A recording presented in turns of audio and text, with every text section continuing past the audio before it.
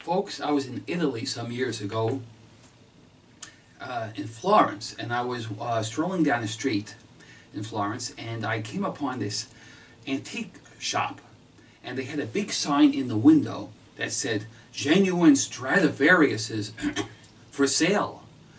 Wow, those violins sell for millions of dollars. I'd never seen a Stradivarius violin before, or heard one play, so out of curiosity I walked into the shop. And when I got into the shop, I was in for a surprise. They didn't have any Stradivarius violins.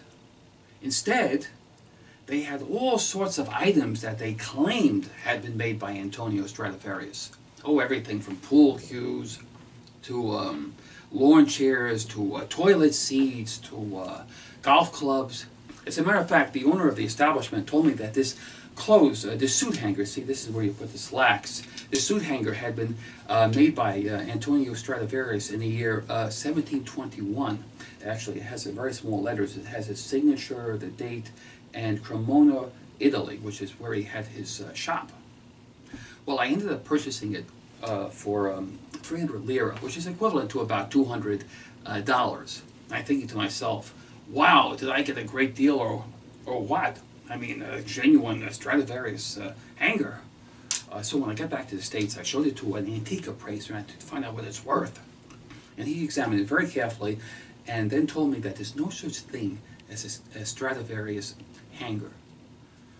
Well, that was news to me. I was flabbergasted. Well, then what's it worth, I asked. He looked at it and said, approximately $5. Well, live and learn. Anyway, I completely forgot about the hanger until about 2 years later, and it was actually early May, and I was rummaging through my closet. I was kind of in a hurry, rummaging through my closet, looking for this plaid blazer that I had that I wanted to wear to the Kentucky Derby. Well, I finally found the blazer and just yanked it out of the closet, causing its hanger to crash to the wooden floor of the closet. Well, when it hit the floor, it made this melodic, melodious, beautiful sound. So I picked it up and looked at it and I said, wait a second, is this the hanger that I purchased in Italy for 300 lira? And so as if possessed by a demon, I then started unscrewing the beam that goes on the bottom, where you put the pants. And I started playing it like it was like a violin or something like that. I'm going to show you what I mean, but I must warn you first. I'm really no Yasha Heifetz when it comes to playing the violin, but I do play like a few songs, like Happy Birthday, and you're welcome to sing along, when I get to it. Okay, so let's see. Okay, here we go. Okay. Okay, it needs rosin.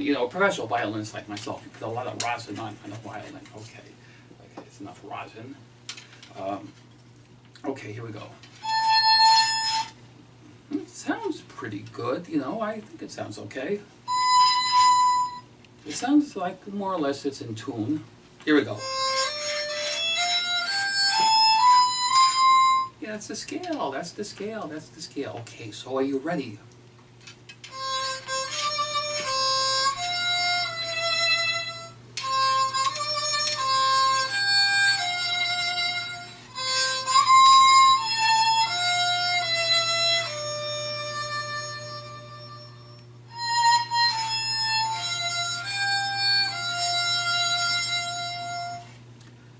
You're supposed to be singing along. Hey, what do you say I play some classical music, for the highbrow sophisticates in the audience? If you're sophisticated, please raise your hand. Oh, okay. If you're unsophisticated, then please flap your arms like this. That's enough. Okay, and now for some little classical.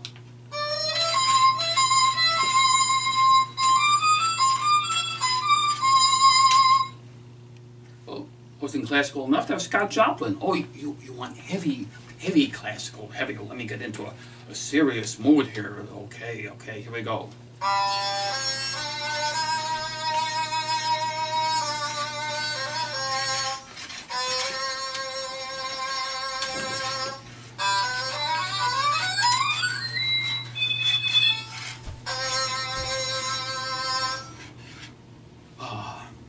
And finally, folks, I will reveal to you a secret. Even things that seem mundane, such as a wooden clothes hanger, are actually magical and mysterious.